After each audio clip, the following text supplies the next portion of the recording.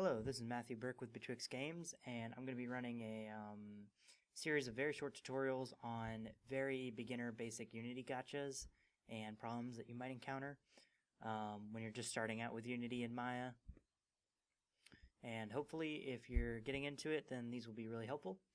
So the first topic we're going to cover today is normals, and if you take a look at this object I've imported, you can see right off the bat that it's got some serious issues. We can see straight through it. It looks terrible. And the first time you get something like this, you might be wondering what's going on. You go back into Maya and you're like, well, it looks fine. I don't know what the problem is. Well, most of the time that's a normal issue, and by default, Maya and Maya LT, which I'm using right now, do not display normal issues because Maya is powerful enough to render faces on both sides.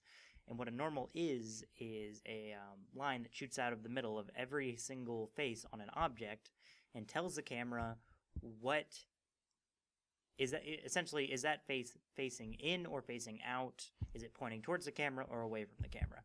And in Unity, if it's pointing away from the camera, it won't render. So there's a couple ways to see if your normals are all messed up. So the most obvious way is if you go to lighting, two-sided lighting or double-sided lighting, sometimes they change the names up, is usually clicked by default. If you turn that off, it will only render on one side. So now you see all of these black faces. That means that those normals are facing the other direction. If I go into the object, you can see that the majority are facing out, but we do have some that are facing in. Now, there are a couple other ways, and I would recommend using both. If you go to Display, Polygons, and you have your object selected, and you do Face Normals, you can actually see the normals themselves and what direction they're painting. If it's a little pointing, if it's a little dot like this, it means that they're pointing away from the camera or in. And if they're out like that, you know that they're good. And the majority of the time you want your normals facing out, but let's say you're making an interior environment, let's say a room, you want those normals facing in. Now, they're very easy to fix, but a lot of people don't check, especially when you're starting out and you don't realize, and you're going to get into Unity and you might not even notice there's a hole. And the problem is you might think you could just cover it, but it can show through a lot, and it's really not that hard to fix. You just kind of want to select all the faces. All you have to do is go spacebar, normals, reverse, and looks like I missed one here. Select it, reverse, and just do a quick check. Make sure all those green lines are good. Make sure there's no black spots. You go into the object, everything should be black. That's all looking pretty good. See, very quick to fix. Obviously, the more complex, dense the mesh is, the more normals you have to deal with. So you might want to check as you're going on. And honestly, there's a lot of tools and tricks in Maya that can lead to this type of thing. So it's better just to keep checking. Just stay up with it.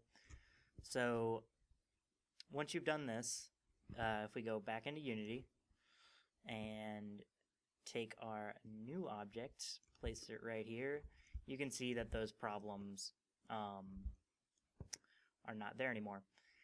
The one thing that I should note is, even if it's a tiny hole, if the camera can see just a little bit of it, it will shoot through the entire object because the faces on the other side, those normals are pointing away from the camera, so it can't render the other side of that face.